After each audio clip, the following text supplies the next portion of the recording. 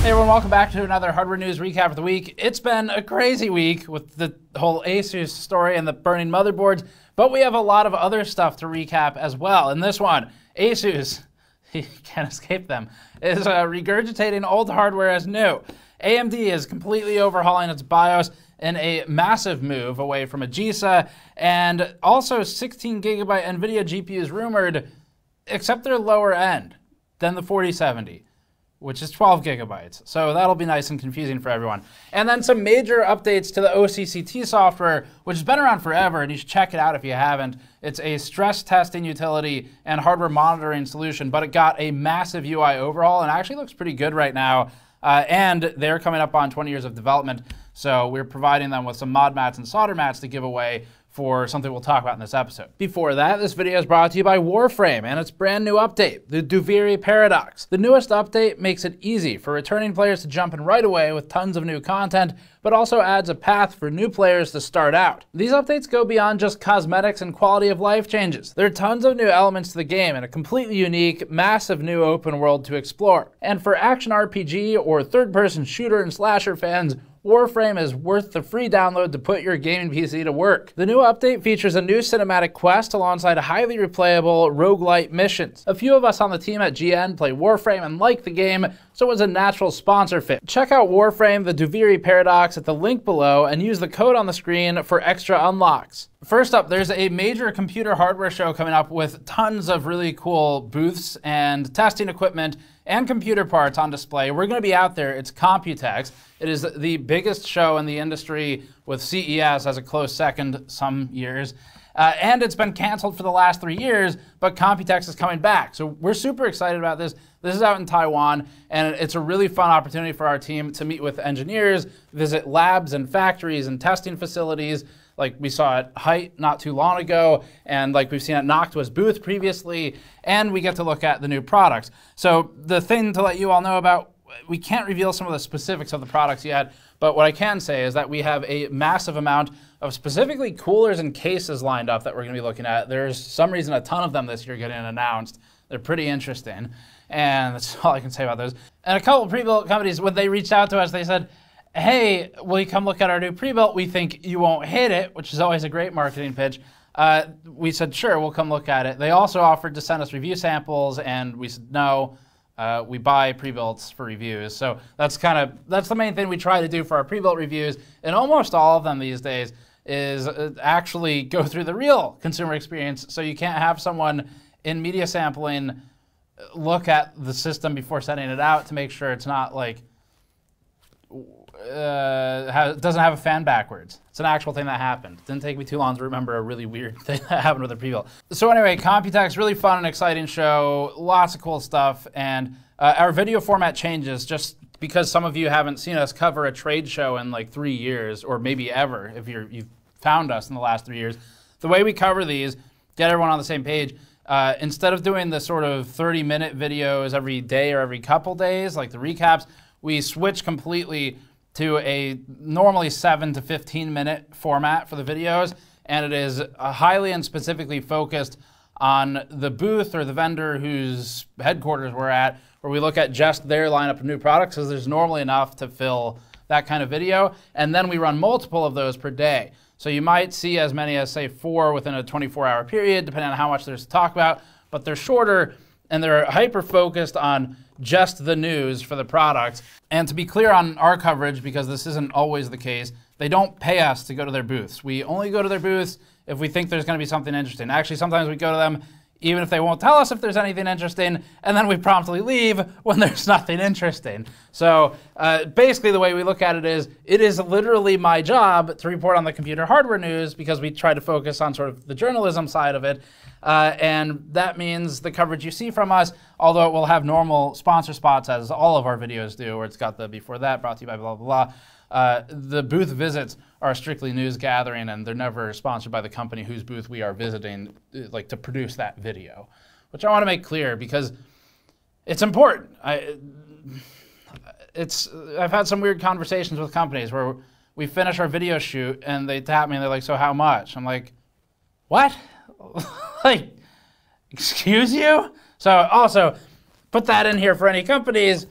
who want to do that, so you know, don't do that, because it's not cool. And we'll probably talk about how not cool it is, but that's only happened like twice in 15 years. So, and even before we did the store, we did trade shows that way, but these days, being able to bring a larger team and produce higher quality content, it is made possible largely by the store on store.gamersaccess.net. So if you want to support our type of coverage and our independent reporting, you can go to the store and grab one of these GN15 shirts. They're for our 15-year anniversary. They've been selling through crazy fast in the past week because of all of the X3D exploding CPU and Asus coverage.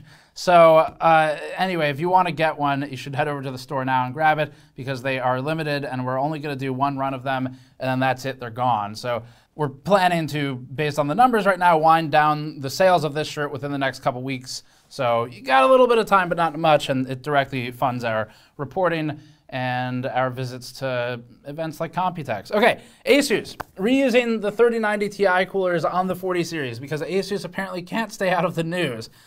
Although this isn't maybe as bad as having a video titled Scumbag Asus published on your ROG Ally launch day. Fun fact, that was a total accident.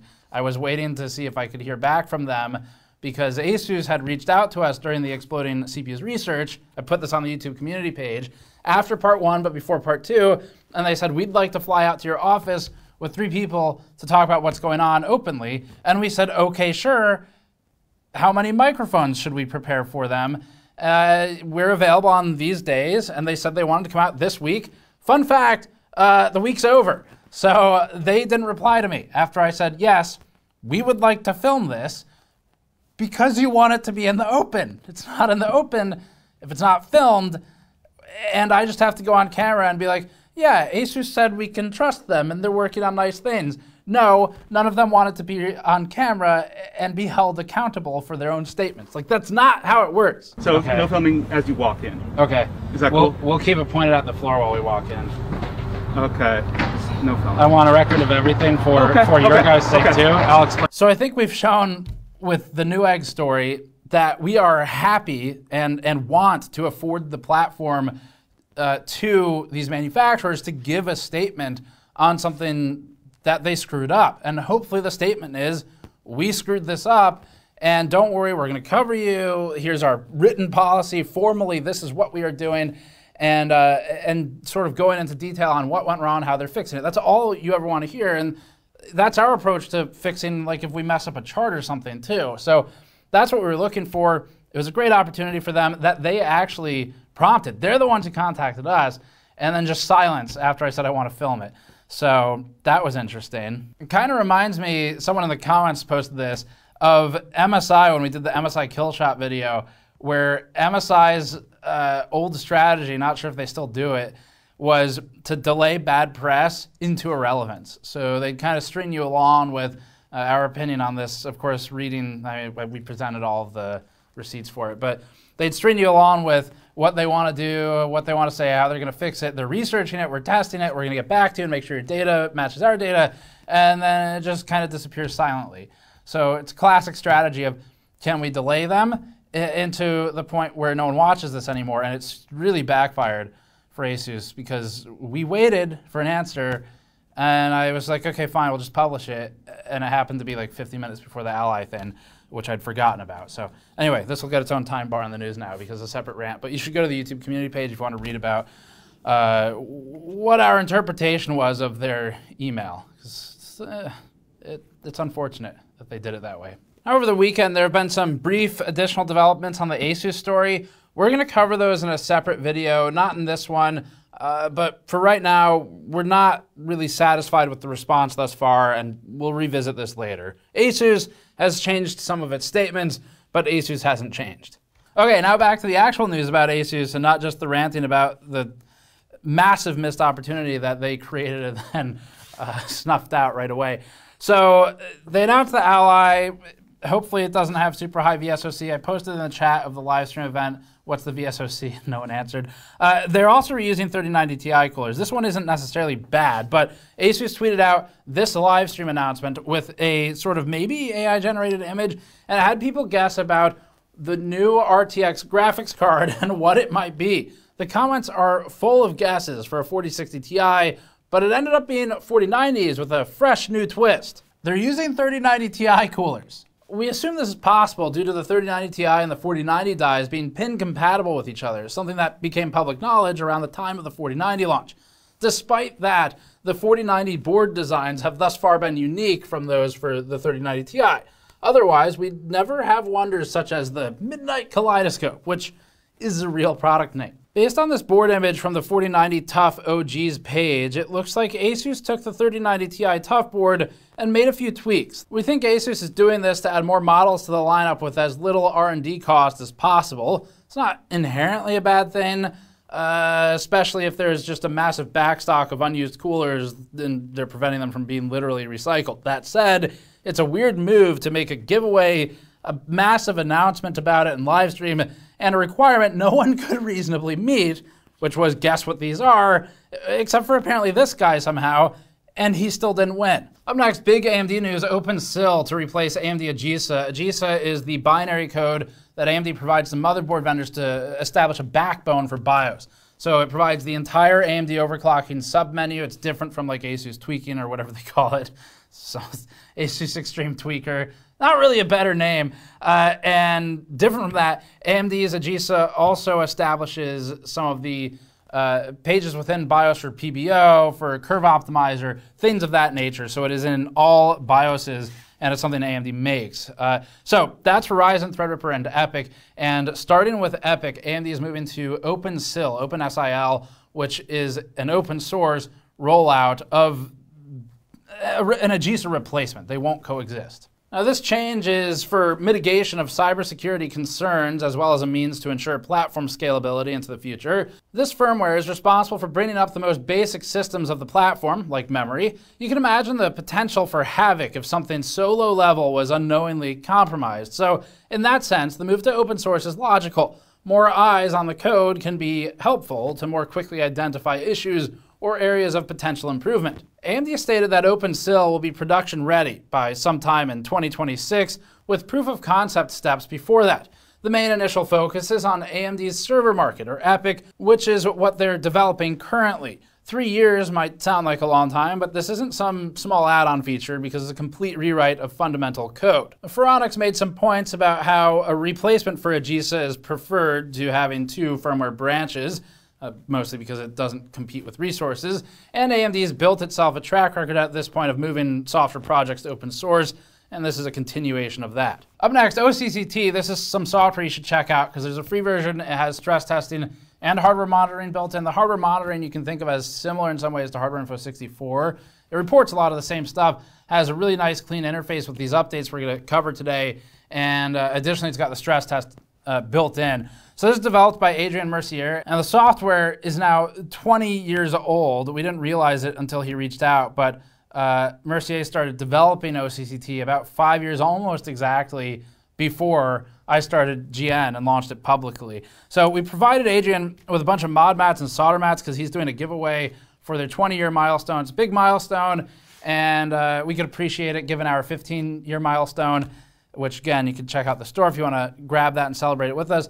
But we'll talk about how he's giving those away. So version 12 is publicly launching on Saturday, May 13th. It's going to be around when this video goes up. And to celebrate, OCCT is holding a launch event. The event starts on Monday, May 15th. It'll run for 2 weeks with both OCCT licenses and prizes up for grabs from several companies, retailers, and again from us. We're pitching in 10 GN solder and project mats and 5 large mod mats to the prize pool, and we're shipping them worldwide for Adrian. So that part is on ocbase.com. He's handling the whole giveaway. We're just giving him stuff to use, and you join the OCC Discord to watch for updates. Now, OCCT offers a wide range of customizable tests to help overclockers and enthusiasts verify that an OC or a system in general is stable. This can be particularly useful for you right now if you're playing around with your VSOC settings in AMD BIOS because of the recent issues. And if you don't want to turn off Expo, but you want to bring down VSOC, you can use tools like this to run some memory stress tests and CPU loads, and you probably should, because if it's going to fail, it will fail in a stress test, and it's better to fail there than in some kind of software like Premiere or Photoshop where you're just going to lose all your work. So So you should check it out for that reason, if no other. You can bind CPU stress tests to specific cores, which is pretty useful actually on Intel 12th and 13th gen CPUs because of their asymmetric design. And there are also new features for pro and enterprise users that Origin would have been able to use for spotting the difference in its $6,000 Genesis pre-built that we trashed because it didn't allow the CPU to run faster than base. The feature specifically is being able to compare results from 2 test runs to see what changed. It's pretty cool. We might look into integrating it somehow. Version 12 represents a major overhaul of both the UI and some under-the-hood things. OCCT has mostly come a long way visually and capability-wise since inception, but Mercier put a big emphasis on making the monitoring and filtering easier with this new version, adding things like a monitoring dashboard that actually looks really nice at the top of the window that always displays key information for your system. Additionally, future support for both Linux and Mac OS is on the way. That will put OCCT in the position of being one of the most feature-rich OC and stability tools available on Linux. And the initial version 12 launch won't support it just yet, but we're told it'll be a fast follower. There were lots of developmental hurdles that had to be overcome to get it there, and he'll probably be talking about it more in the future. All the main features are available for free on ocbase.com if you want to check it out. We wanted to cover this because it's a cool utility, something we think that our audience will genuinely find useful. There's a free version, and Adrian's been working on it a really long time. And this update, it really got my attention because software monitoring and stress testing is something we live and die by. It's pretty hard to get our attention for it, but it's cool. I like it. So, all right, next one. NVIDIA and the 4060 Ti gets double the VRAM, allegedly. With the low-end stuff coming up, the rumor mill is focusing on the 4060 and 4060 Ti. Hardware leaker Megasize GPU on Twitter alleges that the 4060 Ti will be available in 2 VRAM capacities, 8 and 16 gigabytes, and notes the 4060 will only be in an 8 gigabyte version. Megasize GPU alleges that all 3 will be announced this month in May, with the 4060 Ti also launching in May. But the doubled-up VRAM 16 gigabyte version and the 4060 non-Ti won't be available until July. An announcement in May makes sense because, again, Computex is right around the corner and all of the major companies will have announcements there and before it. And if there really is a 16 gigabyte version of the 4060 Ti, it's possible that this is NVIDIA's quickest way to react to the recent public commentary, especially and largely sort of the epicenter was Hardware Unboxed, commenting on 8 versus 16 gigabyte cards, 12 gigabyte in there as well. So it may be a reaction to some of that. Typically, you don't see reactionary decisions like this. You can't see them at a silicon level because it's too late. It's way too late. But VRAM, if they've got the memory controllers, they can theoretically attach more VRAM modules to the board. So this one could be a reaction. Now, to launch a higher VRAM card so soon after the 4070 would be a little bit strange because you're looking at an 8 and a 16 in a 4060 Ti class versus 12 on the 4070. And remember again that the 4080 was originally going to have 2 versions. One of them was going to be 12 gigabytes as well. So whether or not the decision makes sense, it's a very confusing one for consumers, but it's not the first time NVIDIA has done this and played around with VRAM in confusing ways. Last time they did it was the 3060, where it had a 12 gigabyte 3060 come out not long after the 3060 Ti, which was 8 gigabytes. NVIDIA hopefully learned previously that having 2 different product versions of something with the same name was a bad idea with the 4080. It was really bad. That one had differences in like everything, not just memory. So hopefully this time with the 4060 Ti, they've taken that lesson and only the VRAM changes. But this is all rumor mill stuff from Megasize GPU, so we'll find out soon enough. Next one, there's a budget Phanteks G300A case that just launched. We actually have one. We're trying to get to it to work on. Phanteks launched this. They showed it off at CES this year. Originally, it was supposed to be $60. Sadly, it ended up being $70 once it actually came out.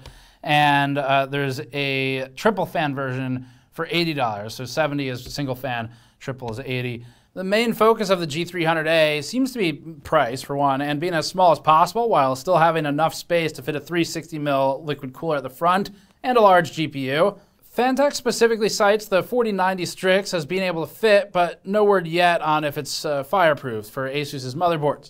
Jesus Christ, 200 Celsius. The front and top panels of the case are ventilated. The bottom is dedicated for a power supply and a 3.5-inch hard drive. And the whole case is made of steel, and it has the now ubiquitous tempered glass side panel. There's no built-in RGB or fan hub, which helps keep costs down. Now, this is a segment of the case market that desperately needs new options because most of what's available for $60 to $80 is really old or just not very good. We'll probably do a full review on it sometime soon, so look out for that on the channel, but we don't have a timeline yet with Computex coming up. Up next, Noctua has published an updated version of its roadmap that it keeps on its website with a notable for the NHD15. It's been delayed, the updated version again, actually. So for starters, the D15 is now listed as after Q1 2024 rather than Q3 2023 on the previous roadmap.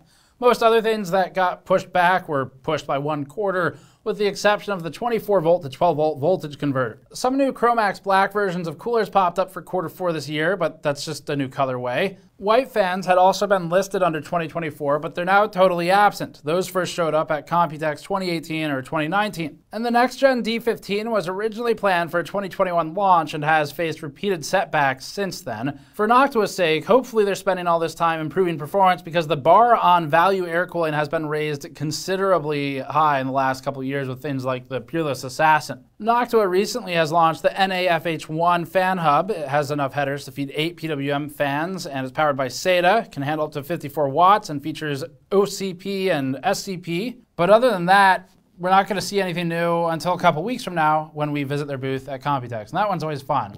The last 2 times we went to Computex, we awarded Noctua with the least RGB bullshit of the show award. Up next, this one's a pretty big update to the MSI cyber attack that happened about a month ago. So at the time, there was 528 gigabytes of data stolen, and that data has now been posted on some dark web websites by a hacker group, Money Message. So the ransom demanded was allegedly in the millions, and MSI declined to pay the ransom. So the data's been posted. Security researchers at Binarly started to go through the info dump and found firmware image signing keys as well as keys for Intel's boot guard, which affects up to 166 of MSI's product models. Binarly published the full list of affected devices on GitHub, but it's since been taken down. If you're not familiar with what a signing key is, it's a cryptographic mechanism by which your computer knows it can trust software or firmware being installed. The system relies on having a known public key as well as a secret private key. If a bad actor wanted to, they could use this information to create malicious versions of MSI's software or firmware that would install without it ever looking suspicious to anti-malware solutions. The scope of the threat should only involve MSI's own products. Intel provided a statement to Bleeping Computer regarding the boot guard component, saying, quote, "It should be noted that Intel boot guard OEM keys are generated by the system manufacturer, and these are not Intel signing keys." Now, MSI in the past has been a target of other hacks, well, sort of, malware attempts at least, not always hacks. One of them is Afterburner, which there have been malicious versions of created, but distributed through non-MSI sites and then fed to Google search results via Google Ads. So be careful to only download MSI Afterburner from MSI directly. Of course, there's other concerns if MSI's servers are being breached too. Next one. There was a leak recently of the RDNA 3 RX 7600 GPU from AMD, and thanks to a couple of leaks posted from video cards, we now know what at least one of them will look like from Sapphire. The first leaked image shows retail boxes for the Sapphire Pulse AMD 7600 with 8 gigabytes of memory. The photo was allegedly taken in a store somewhere in, quote, Asia. Just some geographical knowledge. Asia does not narrow anything down. That is a massive region. So somewhere in approximately half of the landmass of the world, there's a 7600. Great. Video cards posted product photos of the actual card and a follow-up leak. So we'll take a brief look at those next, but the Pulse 7600 returns to a tried and true black and red gamer aesthetic. It's a safe classic at this point. It's almost nostalgic. The shroud also borrows some of the design language from the 7900 XT and XTX reference coolers, and the card looks to be a true 2-slot design with a slight extension over the I/O bracket. The backplate has a small flow-through area at the end of the card, and the power is handled by a single 8-pin, so that'd be a maximum theoretical of 225 watts. And that's because of the PCIe slot in there as well. So that's it for this one. Thanks for watching. As always, head over to store.camerasnexus.net to grab a shirt like this to directly support our deep dive and our research pieces like the Asus and X3D ones recently. If you missed the failure analysis video, it is super educational. We on the team learned a lot in that video because the failure analysis lab we worked with provided just really great explanations. So lots of fun. You should check it out. But subscribe for more. Thanks for watching. We'll see you all next time.